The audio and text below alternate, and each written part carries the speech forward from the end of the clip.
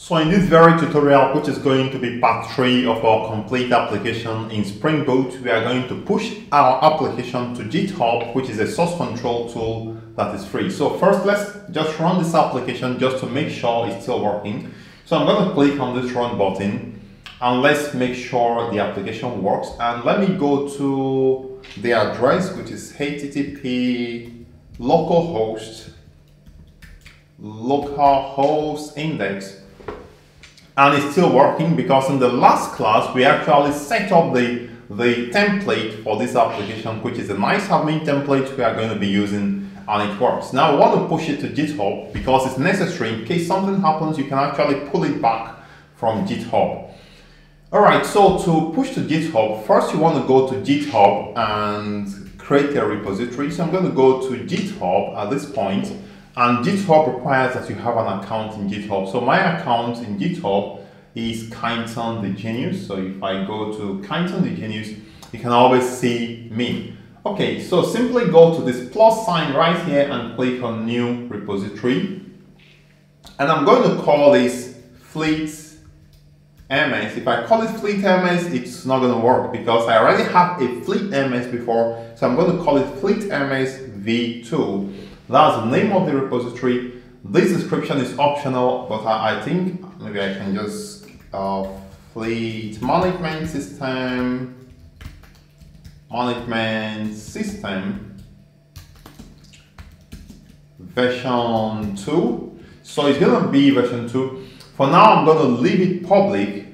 In case you want it, you can just take it from there. Actually, don't add the README or gitignore or this license because it's going to create a problem somehow later on. For now, leave out adding the README to the repository and simply click on Create Repository.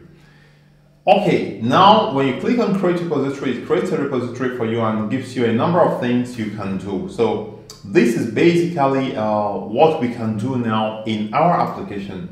But meanwhile, if you want to see the steps on how to push to GitHub, you can just type on Google, type push to GitHub Kyneton, because I already did a step-by-step before now, so you can actually find it here. But for me, I already know it, so you can just forget it because you have my page is actually filled with a number of adverts. So now the first thing I'm going to do, I'm going to copy this link here. So you have to copy this link that you have here because we are going to be using it. All right.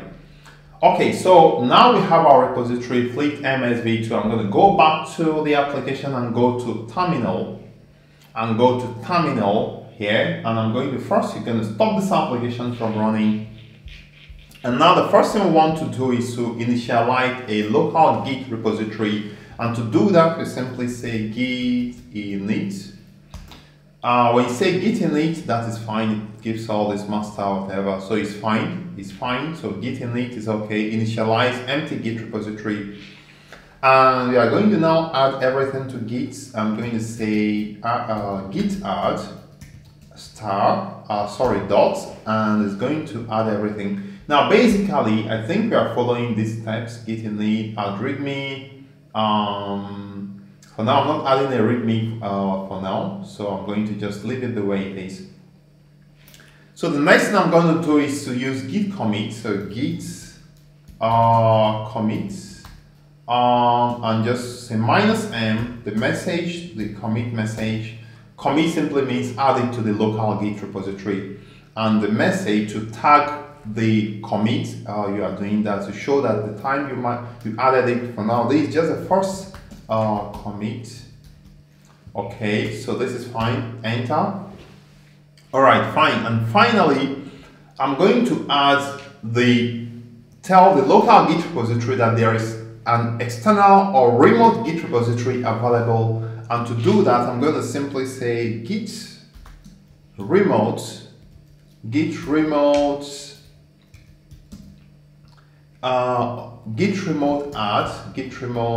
add origin, and then specify the remote Git repository, which is what we copied from here, and that's what I'm going to paste here, right here. enter. So this is fine, everything works so far. And the next thing I'm going to do now is to say git remote. Actually, you can just do git push at this time and it's going to push everything. But I like to do git remote verify. Git remote, just to make sure that it can connect to the remote repository. So git remote -v to verify, and it will do a fetch and also a push, and if it works, that is fine. And now the remote repository is available and accessible from the local repository. And finally, we are now going to push. So I'm going to say git push origin master, and this now is going to add everything to the remote repository. How do I know? So I'm going to go to my remote repository and come here now, and we can see that we have all our files. If you go to src now, see src main, you have this application file we created. But if I go back to src main resources, and you can see the template, we have all the files added to the repository. So this is fine. Yeah, so I'm going to stop here. Now do the same thing, add everything to Git, and this will be part 3. In part 4, I'm going to now show you how to create a master content page or a template content page, more or less like having a template page, so that you don't have to keep creating the sidebar or the header. The part of the pages that are static will remain static in the template page. So this we are going to be doing in the next tutorial. I would like to remind you to subscribe to my channel. So hit the subscribe button. If you have any challenges following, please let me know. This is version 2, and it's going to be addressing all the questions that have been asked by my subscribers from the Fleet Management System version 1. All the questions are going to be addressed here. So if you have challenges, let me know in the comment box below. I remain Kind the Tech Pro, and I'm always there for you.